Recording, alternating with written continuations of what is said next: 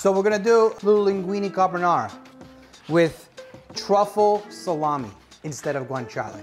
We're gonna use this truffle salami in place of it. Oh my gosh, the smell is incredible. It smells like salami and truffle and oh my goodness, I think this is gonna bring this dish to the next level. I know you're supposed to use guanciale, but this is gonna be spectacular. Tried to make fresh pasta and I didn't have semolina flour, so I used tipo 00, which is like the regular like pizza dough flour, and it wasn't good. The box one's fine. And listen, not for nothing, the amount of work it goes into making fresh pasta, I'd rather just buy fresh pasta. All right, look, so we got some egg yolks here. Got like 3 egg yolks. I'm getting some cracked peppercorns. We're gonna mix in the Parmesan with the egg yolks. Look at that, look at that.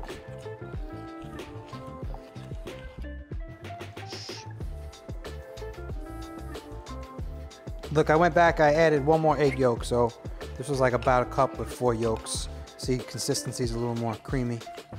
You guys see that couple on Instagram, Carlo and Sarah, and she like breaks the pasta water and he's like, my love, tu sei impazzata. Let me tell you something, guys. Recording 3 to 4 videos in one day is a lot of cooking. I don't know if you noticed, but when we started, my shirt was clean, my hair was nice, and now by the time we're making the 4th video, we're wrapping up and I'm like, I'm done cooking, guys. I'm just done. I'm mentally checked out. Check this out though. We got some beautiful looking pasta.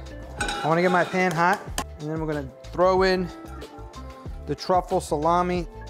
Normally carbonara is made with guanciale, but I couldn't find it in the supermarket, so we're going with truffle salami. And that truffle flavor is gonna be like a bomb going off in your mouth with this crushed peppercorn, egg yolk, Parmesan carbonara. All right, let's get our pasta.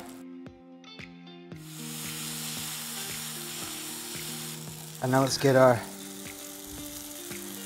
carbonara. Look at that. Oh man, that looks so good.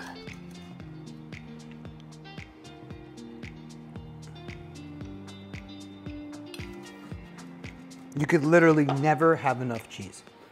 Like, never.